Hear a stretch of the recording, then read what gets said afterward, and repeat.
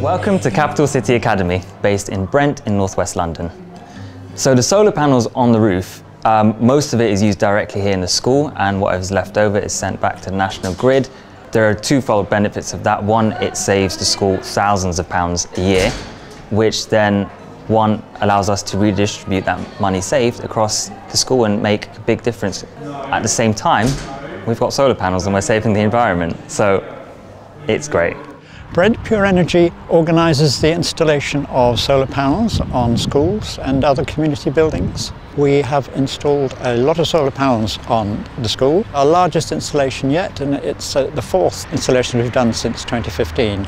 The benefit to the school is that we supply them with renewable energy produced by the sun, and it's a lot cheaper than the electricity they're buying for the grid. Our future generation is kind of endangered because obviously as young people we're 100% the future, and to see that the world is almost in like a state of decay, it's kind of sad to see that we're not doing enough to help the environment. Yeah, I believe our school should be able to cover more topics on climate change and global warming, because as this is such a big topic in this world right now, especially in 5 years' time, 10 years' time, we should be more aware of what's really going to happen, what's really happening at this moment, at this time, and what we can do to help battle this situation. It's incorporated into the curriculum and we teach it, but I'm not entirely sure whether the urgency of it comes across. So we know the science behind it, we teach the science behind it, I teach the science behind it, but I think it comes down to imposing upon the next generation the urgency with which we have to take these actions to prevent the global warming effect.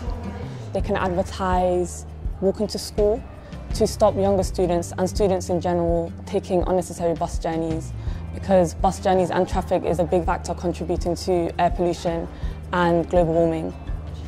So I think as a school we have a responsibility socially, and that includes towards climate change as well. So I think quite a few of our staff members, we cycle to work.